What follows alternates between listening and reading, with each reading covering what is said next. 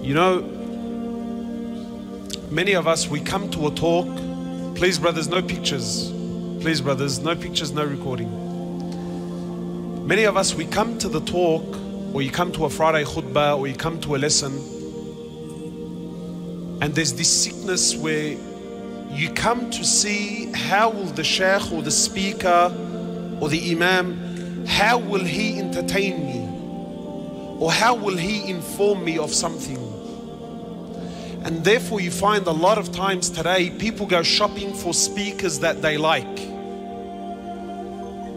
This is very, very dangerous, because this will limit your benefit. The reality is, whenever a Muslim goes to any gathering, we should sit in that gathering asking Allah subhanahu wa ta'ala to open our hearts. And you benefit only according to how much you want.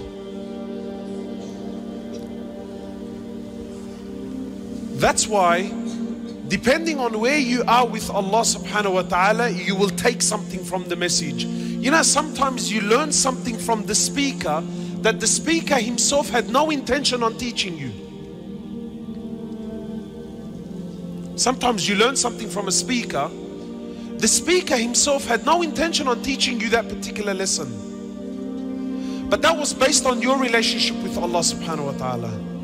That was based on your hunger, your sincerity. So Allah will teach you things. You know, sometimes Allah will teach you from means that you never thought possible. Wallah, sometimes Allah will teach you by watching an animal.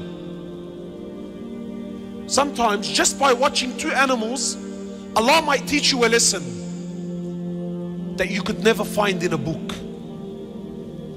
based on what you want.